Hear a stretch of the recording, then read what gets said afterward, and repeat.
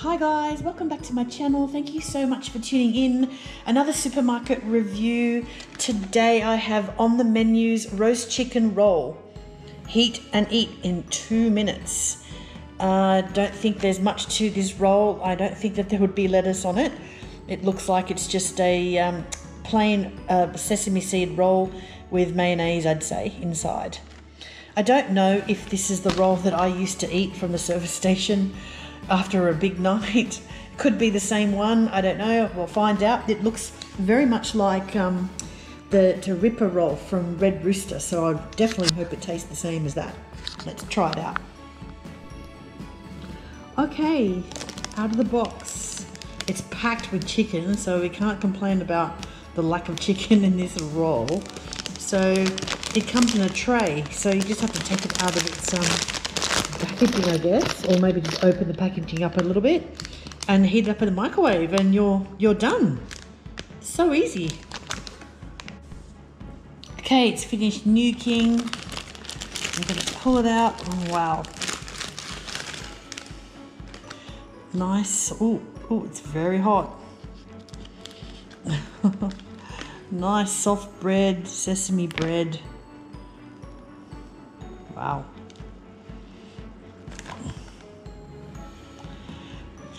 It looked like a lot of chicken when it was frozen, but now that it's actually been nuked, it doesn't look like much chicken. Okay guys, this roll costs $3.90.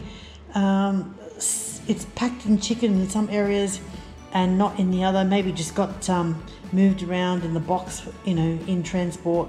I don't know. The bread feels very soft, but for $3.90, I don't know. I could have gone to KFC and bought a $4.95 fill-up meal. Anyway, I'll just break off a little bit at the end. The chicken seems moist, not too dry, which is a good sign.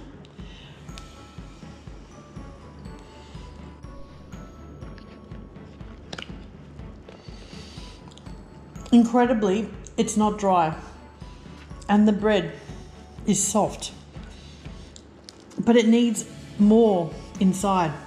The chicken is only very mildly seasoned and not,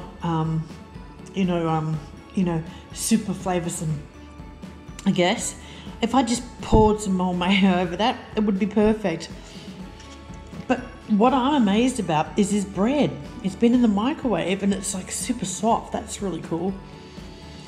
This just needs a little bit more tender loving care, I guess. Some more mayo, I guess. I don't know. Maybe just, you know, if you can fit anything else in there, maybe a little bit of lettuce or something. I don't know, just something to pack it up a bit. On its own, it's okay.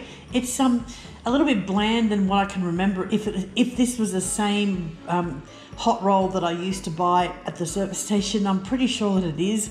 It definitely, the bread reminds me of back in the day, definitely, but the inside of it is different. It doesn't taste the same as it used to. It used to be like, you know, oh, so yummy. You know, that's why I kept on buying it all the time, because it was just so delicious. Now I'm not finding it as delicious. Maybe, you know, I've moved on, but I'm gonna pack a whole heap of mayo in this right now and chow it down. And that's the end of my review for this. It's not bad, it's not fantastic. It's in the middle, I guess. You know, I probably would keep one in the freezer for emergencies. If it was on special, I guess I would probably buy it again, but otherwise I probably wouldn't. Anyway, that's my review for this on the menu chicken roast roll. Hope to see you soon, and it's goodbye for now, and take care, and I'll catch you next time. Bye guys.